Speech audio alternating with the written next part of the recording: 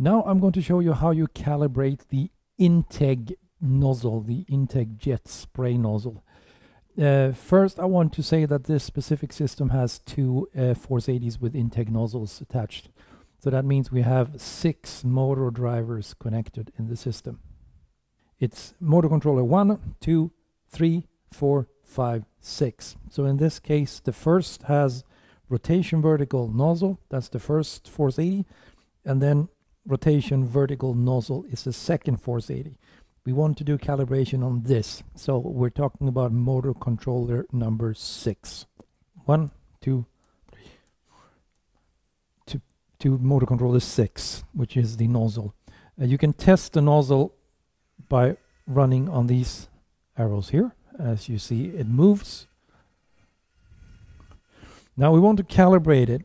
So the first thing we do is go to our 0 position, which in this case is the most inner position. So a wide spray like there, push F1 to store that. Now we go to the further outmost position, which is the straight stream position.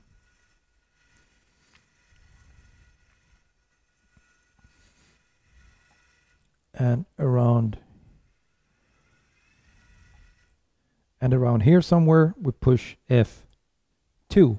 So now we have calibrated the nozzle. This is the calibrated value and this is the actual position. You can again test by running on these.